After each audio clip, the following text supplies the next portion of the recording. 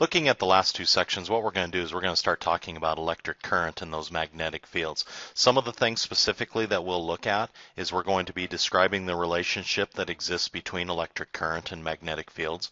We're going to identify the characteristics of an electric circuit. When we go ahead and start talking about electricity, Hans Christian Ørsted found a relationship that existed between electricity and magnetism. What he found out was that whenever an electric current flowed, it had an effect on a compass. He needed to find out what relationship existed and how that electric current and why specifically it was affecting magnetism. You learned back in the chemistry section that electrons and protons had a charge.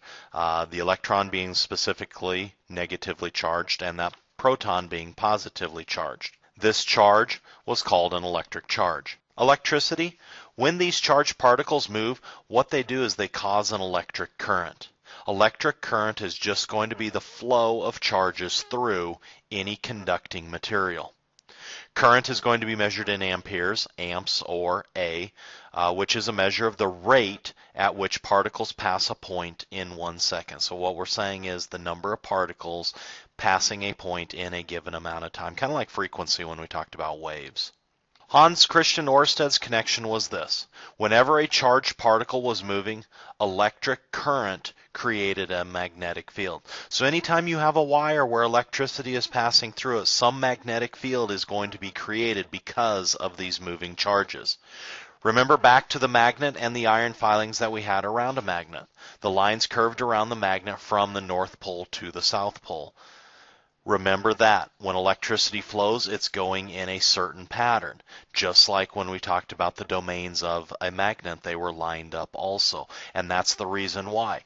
Charges flowing in a certain direction created a slight magnetic field. A magnet has electrons spinning in one direction.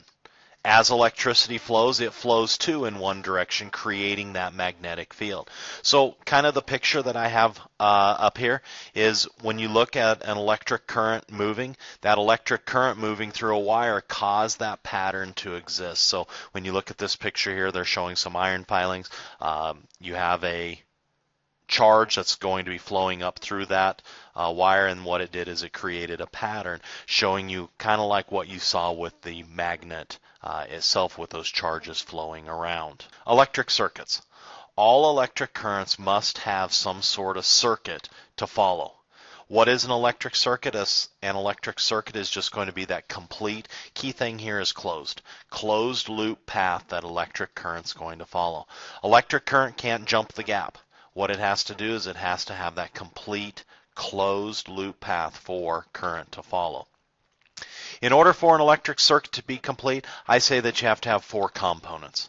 Number 1 is going to be an electrical source, batteries, outlets, generators, things like that.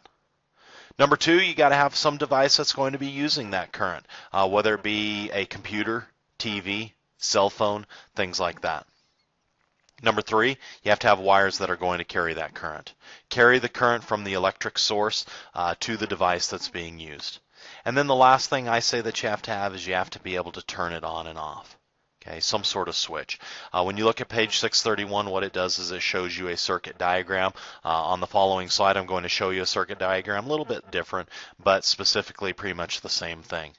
What you have is you have a battery here. Here's my positive end. And what you're going to do is you're going to have charges that leave that positive end flowing through that wire.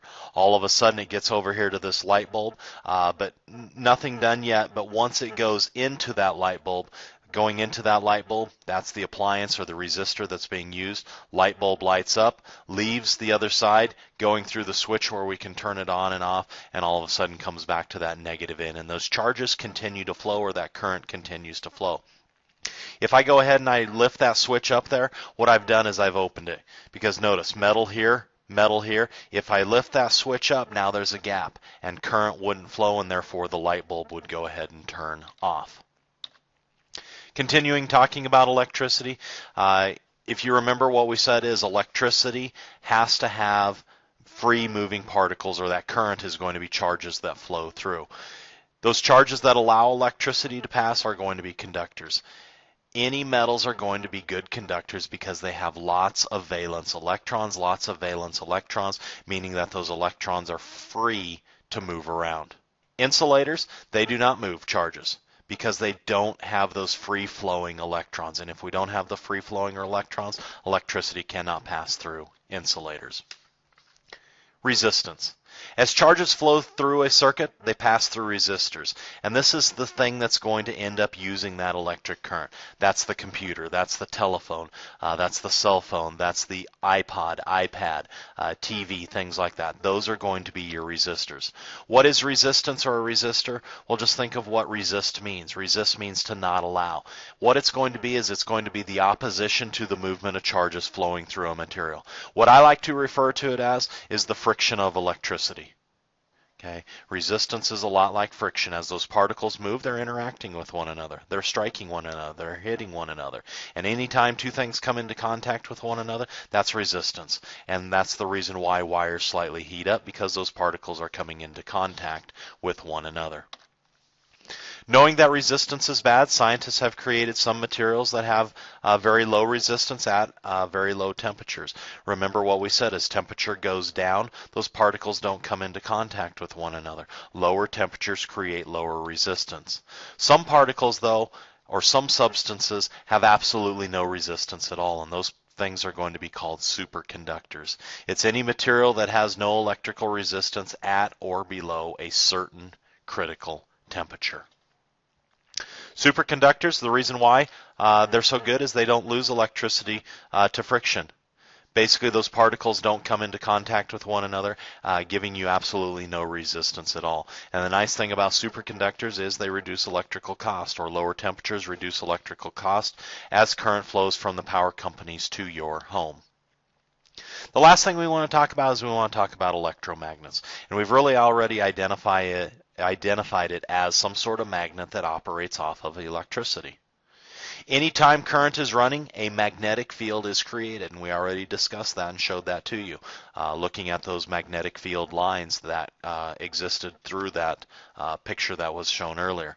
By turning the current on and off, what we can do is we can turn that magnetic field on and off.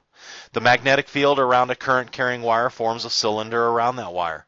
When the wire is twisted into a loop, the magnetic field lines get bunched up, and if they get bunched up, it causes that magnetic field to be stronger. If you look at figure 22 on page 636, it kind of shows that to you. I've done that in this slide right here. Don't worry about the equation. What I want you to notice is, instead of the current flowing straight through a wire, notice this wire is coiled. But look specifically within. Look how bunched up those lines are. And the closer those lines are, the more magnetic field, or the stronger the magnetic field is that's going to be created, because those particles are going to be closer together. The more loops a wire has, the larger the magnetic field. By coiling the wire, the magnetic field is stronger in the center of the coil, as shown on that previous illustration. The two ends of the coils are going to be acting just like your poles of a magnet. This is going to be called a solenoid. It's a current-carrying coil of wire with many loops. If a magnetic material is placed inside it, like a nail or anything that is iron-bearing, you're going to find out that that magnetic field becomes even stronger. By being able to turn that electricity on and off, what you've created is an electromagnet. An electromagnet is just going to be a solenoid, that's that coiled wire, with a ferromagnetic core that can be turned on and off. The overall magnetic field can be hundreds or thousands of times stronger than the magnetic field produced just alone by that current. For this reason, that's the reason why electromagnets are used in junkyards, because again, they can pick up many hundreds of thousands of times or apply more force to objects. There's 4 ways to increase the strength of an electromagnet. Notice these are ways to increase. Number 1, what we can do is we can increase the current in that solenoid. Number 2, we can add more loops of wire to the solenoid. Instead of going from, say, 10 coils, maybe we have 15, 20 coils. Number 3, we can push those coils closer together. Okay, bunch them up just a little bit more. Number 4, what we can do is we can use a stronger ferromagnetic core for the core, something that has slightly more magnetic properties for it. Your assignment is going to be to read pages 628 through 638. I want you to do questions 1 through 4 on page 633 and also questions 1 through 4 on page 638.